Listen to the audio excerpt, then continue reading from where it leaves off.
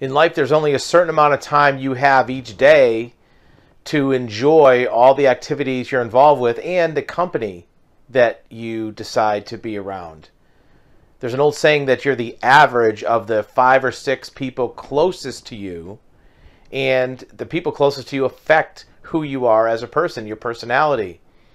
So how do you make sure that you construct the best version of you through association with others? Well, we're going to talk about today the top 5 types of people to try and avoid. There are certain people that will affect you negatively, and a lot of times you find out about it long after you've established a relationship with them, either friendship, personal relationship, business relationship, romantic relationship. And these are the types of people, identities, that can be harmful to you.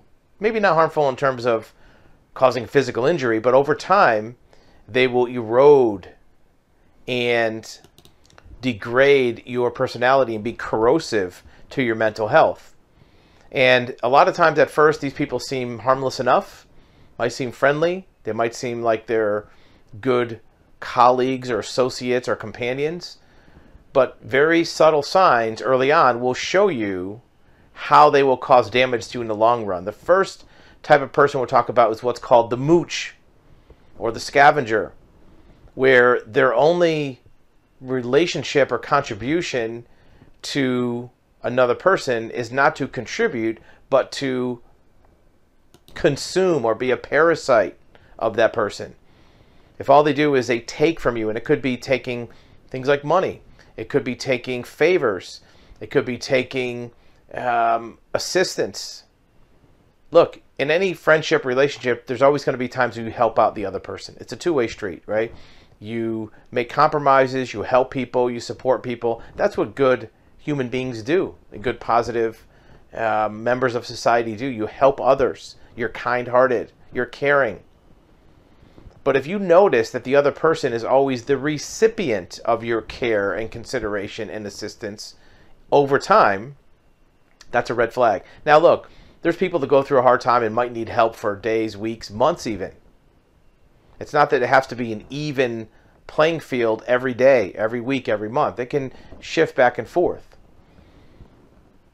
Don't try to keep score. Don't try to keep a ledger of who helps out who more. The bigger picture is the person overall a taker versus a contributor? Are they a collaborator or are they a parasite? And again, you're not trying to keep score, because that's not fair. Because if you keep score, that's not a friendship, that's a battle. It's about the mentality of the person. Are they a scavenger? And you can look how they treat you and how they treat others. Because even if they treat you okay at first, if you see that they're longer, more durable relationships or more mature relationships have deteriorated to where they're a scavenger, that's going to happen to you too. Many times they gravitate to a new partner because, just like a parasite, once you consume all of the resources from your host, you have to move on to another host. So just because a person is nice and maybe giving you lip service or giving you comparison, assistance at first, doesn't mean it's going to last. Sometimes that's their price of admission to find a new person to mooch off of. Because even if they're a nice person, even if they're fun to be around, even if they are a good companion, if all they do is take, in the long run, it's going to wear you out. You're going to get resentment towards that person. And once they see that you are no longer a source for power for them or energy or resources, whatever it is they mooch off you, they're not going to be as nice. They won't be as good of a companion. Sometimes their price of admission to you is being a good friend, being a good companion, as long as they're getting from you whatever it is. Even if you voluntarily think that being a resource, a one-way street for this relationship is good for you, in the long run, it will wear you down too. It won't be something you'll be able to sustain even if you want to, because it'll just be a constant power draw and your battery will run out. Again, it's not always money. It could be favors, it could be advice, it could just be a shoulder to lean on. Look, we have to lean on each other sometimes, but if the person's always leaning on you and you don't have the ability to vent your stories or talk about your problems, that's not going to be durable or sustainable for your relationship. So a mooch you want to avoid. Number 2 is what is called a fame hound. If their primary pursuit in life is to have notoriety, fame, conspicuous celebrity where they just need to be recognized, that's a red flag, because it means they're not there to be a part of a tribe. They're not there to be part of a family or a group or a team or relationship. They're there just to be a figurehead. You can recognize these people because they often do what's called holding court, where in a group at a party, they'll be standing there 1 foot up on a chair, kind of telling their stories and kind of being a king to the group, not asking questions, not being curious about others. They're just there to be seen and kind of be an influencer to the group. Look, being an influencer is not necessarily a bad thing, but you can't make a relationship out of somebody who just wants to be the only center of attention. Attention needs to be spread around to others.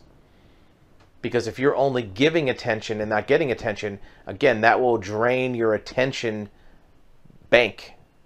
You only have so much attention and care in your system.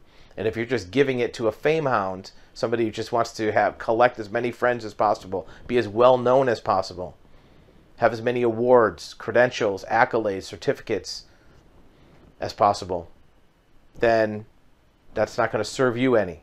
And you just hanging on their coattails, in the long run, you're going to have, again, resentment. This is where these go. Look, these are not new things. I'm sure that a lot of this you can relate to. You've been in relationships like this. The other danger is if you see this happening to you, being mistreated by a mooch or a fame hound, a lot of times your reaction to that is, well, I'll flip the script. I'll be the mooch, and I'll mooch off others to try to make up for it. The problem is now you're just as bad as them, and you won't be happy either.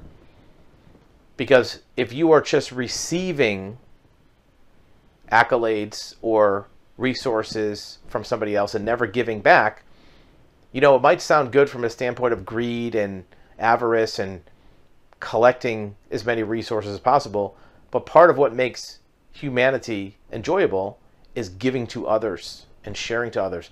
Look, you don't have to be a martyr either, but it has to be a two-way street. Number 3 is a yes person. And this is what we're just talking about. You also don't want to be around somebody that just constantly agrees, yes, follows you around, puppy dog, sidekick, submissive type person.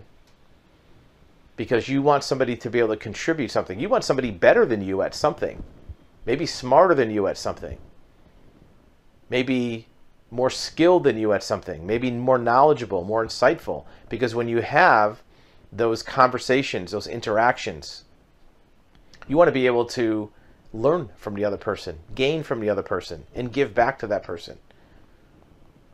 Having a mutual tapestry of two people being different than one another. You don't want a clone of you, but you don't want a yes person either that just always agrees, everything's right, because you're going to get tired of it.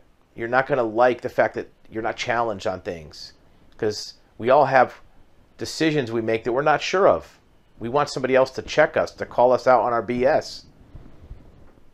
And a yes person is never going to tell you things that might be improvement. Even something as simple as, look, you got a piece of spinach in your teeth, right? You want people to tell you about things that can improve your life and see your blind spots. A yes person will never point out negatives.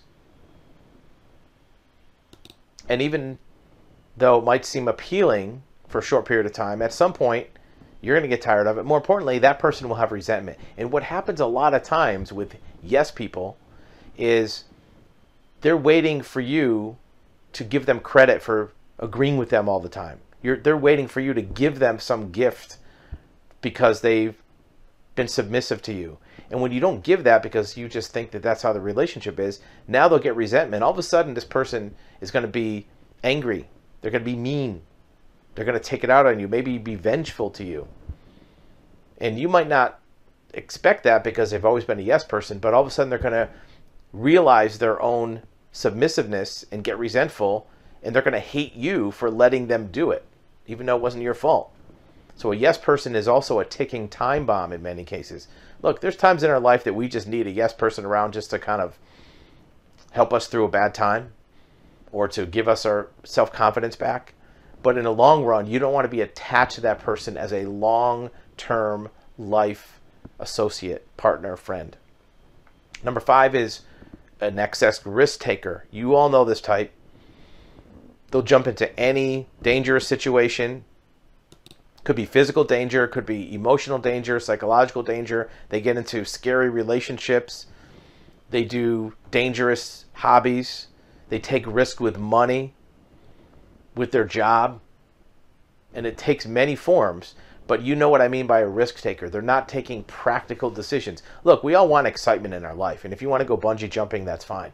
And if you want to, let's say, watch a scary movie, that's fine. Or maybe even have that one friend that you know is just ambitious and always doing interesting things that you want to follow along, that's fine. But somebody who's almost a self-destructive risk taker, they're just waiting for their actions to catch up with them. They burn the candle at both ends. Could be somebody that never can hold down a job because they're always, saying something volatile. It could be somebody who is always taking risk with money, scary investments, Bitcoin. Maybe they always count on something to save them from all their previous problems. Just one Hail Mary pass. One desperate attempt. They go to the casino, they bet, and they lose almost all their money. They take all the rest of their money, put it on one blackjack hand, right? Risk takers, because at some point that risk is going to affect you. The consequence of that risk, the danger, is going to land on you, and it's going to cause you problems. And you didn't even get the benefit of the thrill of the risk. And that's where a lot of the motivation for a risk taker comes from. They like that thrill of the risk. And they know that there's danger behind it, but they're just hoping that something about their actions is going to pull them out of the fire. They want the benefit of that risk, the narcotic effect of that risk thrill kind of mind drug of being exciting, knowing full well it's creating consequence, but they want to take even a bigger risk to try to fix the consequence. That's kind of like a catch-22. It's almost like a paradox. The more they take risk, the more they're in trouble. The more they take risk to save them from trouble. It's a dangerous thing. You can get caught up in it very quickly, and it can hurt you. Even if it doesn't directly affect you, just being around that person might make you normalize risks that you normally wouldn't take, because you see your close friend doing it, and maybe you'll try it out too. Next thing you know, you might get caught up into it. Risk is addicting. It's seductive. It's thrilling. And if you see you try a couple out, and there's not a big consequence, you might do more of it until it's too late. Number 5, the last one is what's called an unhappy mean. Look, a lot of people are just generally unhappy about something. It might be prior experiences of their life. It might be their current situation in life. It might be fear of the future. They're just unhappy. And what happens is when people get unhappy, a lot of times it turns into being mean to others. Because if they feel they're unhappy, they can take meanness deployed to others, subject others to meanness, and that makes the others unhappy too. And it's just like a dark cloud around them that if you get too close, the dark cloud covers you up too. Now, here's the one exception. This number 5, there is an opportunity to create a relationship with an unhappy mean. If it's not chronic, meaning that they're just unhappy about something that maybe you can help them through. You can help them out of their funk. Whatever it is that's bugging them. Maybe it's a recent life event, a divorce, death in the family, loss of a job, financial strain. Maybe it's just boredom. Something makes somebody unhappy, and because of that they're cranky, they're mean, they're just kind of a little bit annoyed. If you know deep down inside they're generally a happy, upbeat person and they've been that way their life, they're just going through a phase, that's a different story. You could be a valuable resource for them and help them. But if somebody is chronically just always unhappy no matter where they are in life, no matter what they're doing in life, then it may be something beyond your control. It may be something that you have no influence over, and the only influence is going to be them making you unhappy and mean, not you trying to fix them. So don't be a martyr. Don't stay in it too long. Keep your distance from all these people. If there's something about a relationship with any one of these types that's beneficial to you, that you want to participate in, that's fine. Maybe somebody's on your softball team and you like playing softball and you're not going to quit the team because there's a mooch on the team. Just don't become good friends with them. So there are compartmentalized, firewalled interactions you can have with any of these types that could benefit you. But if you're not careful, the power, if it's too strong, can suck you in like a waterfall. And you can't get out. So be aware of those kind of people. You can identify them. Look, it's not new information. I'm sure you've seen all this before. It's not like I'm giving you a new perspective on these people. You've seen all these kind of people. You may not have identified them with these exact words. You may not have identified them as being this toxic, but you knew something was wrong, and you knew that the relationship failed or it was troubling to you. And these are the 5 most common types. There's other types of people you want to avoid, but these are the common types. And even people that you thought were other problems fall into one of these categories.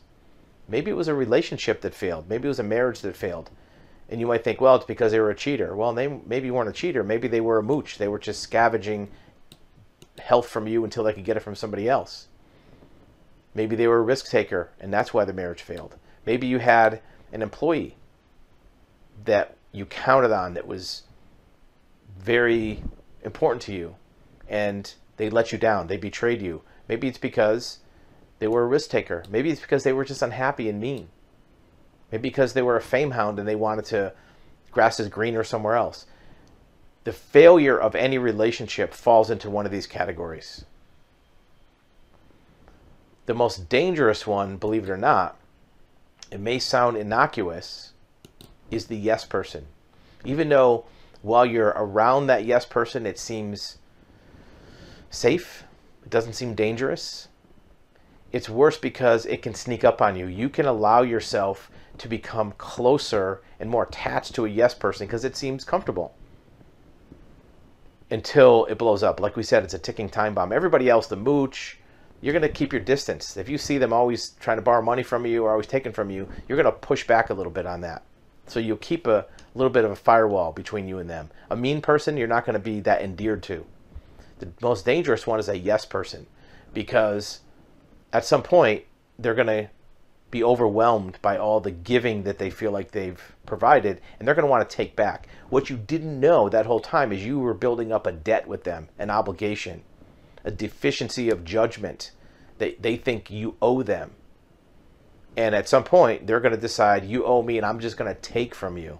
You never agreed to this debt. You never agreed to a loan of goodwill, an agreement. But they think that this whole time you should have known that they were giving to you and you didn't take it. That's why with a relationship, it's important to check in to make sure nobody feels like they're at the short end of the stick on the favor bank. Make sure that people don't feel like that you're letting them down. Sometimes people won't speak up about what they think. And it's important to get that communication out there. So avoid those kind of people in all areas of relationships. Again, personal relationships, intimate relationships, business relationships, friendships, family. Some of them can be fixed if they're discussed in detail. Some of them might need a third party to discuss it with you. But hopefully that'll give you some insight into see these before you get too far into them and either decide you want to pursue the relationship or back away from it, or maybe try to change the person or recognize where they're coming from.